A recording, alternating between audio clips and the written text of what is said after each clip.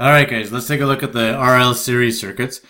These are the equations that we need. So we've got, in class, we've done is we've looked at the series circuit with the resistance and the inductance. And we know that current is the same through the series circuit. So just as we talked about in week 1, it's a series circuit, so the current is the same. So we know that IT is equal to IR is equal to IL. Same current going all the way through. Now, but because we have different animals in here, the resistance and the inductance, then our voltages are out of phase. And what's cool is that the voltage across the resistor and the voltage across this purely inductive coil here are 90 degrees out of phase.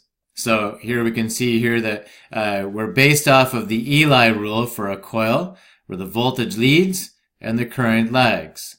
So our current is our reference here because it's the same all the way through the circuit.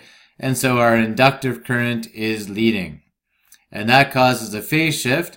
And we can look at our resistive voltage here, our inductive voltage here, and we can find our total voltage right here using Pythagorean Theorem. So if we have, let's see, VT would be here, this would be VR, and this would be VL. So we can use this equation here in order to find our total voltage, right? VT is equal to VR plus VR squared plus VL squared, and then take the square root. Now we can use that exact same equation all the way through. For the impedance, you can see here that the triangle is impedance is the hypotenuse, resistance is the adjacent, and XL is the opposite. Okay, so again, we can use Pythagoras in order to find our total impedance, and total VA, or total voltamps, is equal to our true power squared plus our var squared, our reactive power squared, and we'll take the square root to find our VA. Okay, in addition to that, we've got XL is equal to 2 pi FL for our coil. You can find it here, and if you need to change it to find L, it's XL divided by 2 times pi times frequency. Finally, for power factor, it is the watts over the VA, the adjacent over the hypotenuse. R over Z, adjacent over hypotenuse. And VR over VT, adjacent over hypotenuse. These are supposed to be the exact same triangle, exact same angle, exact same ratio between each of them. And they're all based off of cos, with the adjacent and the hypotenuse. And if we need to find the angle, we'll take the inverse cos of that power factor. Okay, so first example, let's take a look. We've got this guy right here. We've got our circuit with 240 volts, single phase at 60 hertz, 30 ohms and 40 ohms. So this one's from our textbook. They love the 3-4-5 ratio here. So let's bang off this one. We've got the voltage, but remember the voltage happens at different times throughout the circuit. So we can't bring the voltage across. We don't know what the current is yet, but we do have two values here being 30 and 40 ohms, and we can use those guys in order to find our total impedance. Okay, if we go back and look at our equations here, our equation for impedance is resistance squared plus XL squared. Take the square root there. So with this one, we've got 30 squared plus 40 squared. We'll take the square root, and that provides it with a total impedance of 50 ohms. So let's just write this in. We've got 30 squared plus the 40 squared. You may need to use double brackets depending on your calculator. We'll take the square root of everything, and our total impedance ends up being 50 ohms. They love that 3-4-5 triangle there. Well, now we've got two values, and anything right here with the voltage, the current, and whatever form of resistance is going to be Ohm's law. Okay, so let's just put in our 50 ohms here just to clean things up. And here, in order to find our total current, we're going to take the 240 volts. We're going to divide it by 50 ohms. And that gives us a total current of 4.8 amps. We're keeping track of all our steps here. This is the first thing we did. This is the second thing we did. Now, it's a series circuit, so that current can rock across here.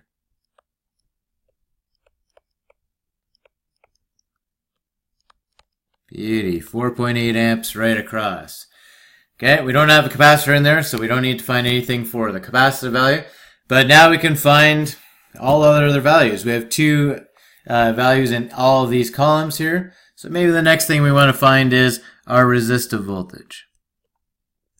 Okay, everything is Ohm's law here. It doesn't matter if we're looking at VT, IT, and Z, or VR, IR, and R, or VL, IL, and XL. Everything is Ohm's law. So here, if we wanted to find, let's just draw our Ohm's law equation here. For all of these guys, we've got voltage, current, and some form of resistance, right? So for these guys, all of our voltages, they're going to be equal to our current, in this case 4.8 amps, times our 30 ohms. And across the resistor, we've got 144 volts.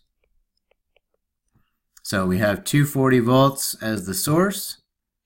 This is at 60 hertz. All of these guys are going to be at 60 hertz. If I can draw that in. Beauty. And we just found that this voltage right here is 144 volts. Nice. Next thing we need to do is find the voltage across the coil. Again, it doesn't matter what we're looking at. We have VL, IL, and we don't have resistance in this part, but we have XL for our counter EMF, for our magnetic resistance for the coil. Okay, we're keeping the resistance of the coil completely negligible. It's mostly magnetic resistance or inductive reactance, which we're talking about. Okay, so here we have 4.8 amps. And that's going through 40 ohms of magnetic resistance. And that gives us a voltage drop of 192 volts.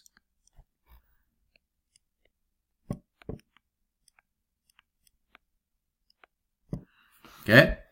At that point, you're like, what is going on? I got 144 volts on the resistor. I got 192 volts on the coil. They don't sum to give me 240. What is going on? I thought Kirchhoff's law was that this voltage and this voltage sum to give you this guy right here. Well, they do, but this voltage and this voltage are 90 degrees out of phase. They don't happen at the same time.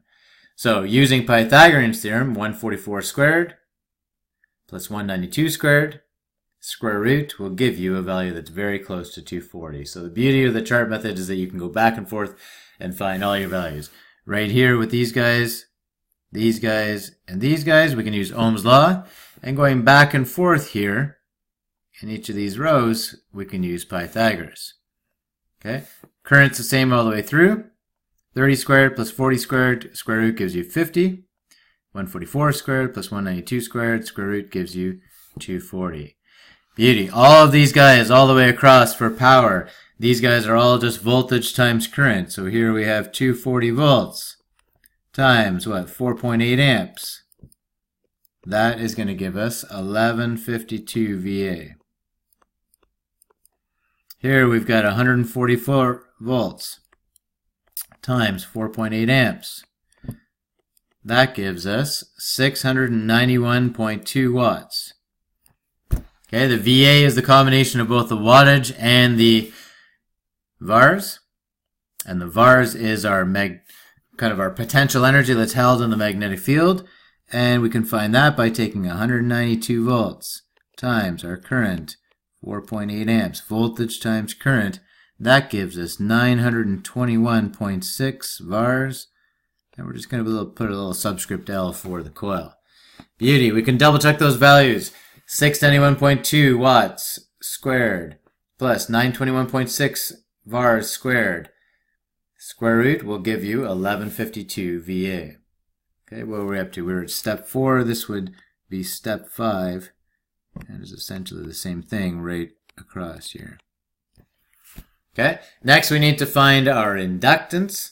So we know that the equation for XL is equal to 2 times pi times frequency times L. So L is going to be equal to XL divided by 2 times pi times frequency. Okay, so for this guy we've got 40 ohms divided by 2 times pi times our frequency at 60 hertz, which is essentially, if you take 2 times pi times 60, it's very close to 377. So it's 40 ohms divided by 377. And our inductance value, which is like the physical properties of the coil, ends up being 0.106 henries. Okay? Next thing we need to do is find the power factor. We've got everything here. All right, this was step 6. Okay, we'll just clean this up, get rid of this guy. You can always stop and reverse back if you missed that. The last thing we need to find is our power factor. Power factor is the efficiency of the circuit. It is usually 691.2 watts divided by 1152 VA. That gives you 60% efficiency. The textbook loves this ratio here. 60% efficiency, if you do the inverse cos of 0.6, it's going to give you an angle of 53.13 degrees. Remember when we were talking about trig and we talked about sine, cos, and tan? And we used that 3, 4, 5 triangle to show that all of those guys, all the ratios were same, basically based off the same angle. Well, that angle was 53.13 degrees for a 3, 4, 5 triangle. Okay, keeping track of our steps here. This guy was step 7, sorry, this was step 8, and we are done. Okay, so basically what you need to do is you need to first see whether you have two values here, where you can do Ohm's law. It's a series circuit, so we're trying to find the current as fast as possible because we can rock that across and then use that to find additional values. So we were stuck, we had to do our impedance first. Then we used our impedance with Ohm's law, with the voltage and the impedance to find our current. Our current came across, and that gave us our individual voltages. After that, we went through, did voltage times current to find our VA, watts, and VARs. We used our XL in order to find our L, the physical properties of the coil. That's like the number of turns, really. It's type of core and gauge wire and everything, but we're just going to simplify that down to the number of turns. And then finally, we wanted to find the efficiency of the circuit. The efficiency of the circuit seems like it sucks. We've got 30 divided by 50, giving us 60%. 691.2 watts divided by 1152 VA gives us 60% efficiency as well. And 144 volts divided by 240 volts for our total gives us 60% as well. That means that the voltage and the current are 53.13 degrees out of phase. So if we wanted to make this a little bit better, we'd have to change some of the values in the circuit, or we could possibly put in a capacitor to try and fix things up. But we'll do that in a bit. We'll do a number of different RL series circuits. So there are, I believe, 5 examples plus the initial example. So there's like 6 different examples you can go through. Keep banging these through. Try and get as much of these equations in your head. And then when we look at subsequent circuits with RC, RLC series, and RLC parallel, it'll make it a lot easier. You can always reference back to this page here where you've got all your equations. And what you might want to do is sit down one night and put down each of the circuits. So for this one, for RL series, draw out an RL series circuit and then try and put all of the equations on the page and then double check against this one. Then you can memorize most of the equations. All right, guys. Thanks very much. We'll see you guys on the second one.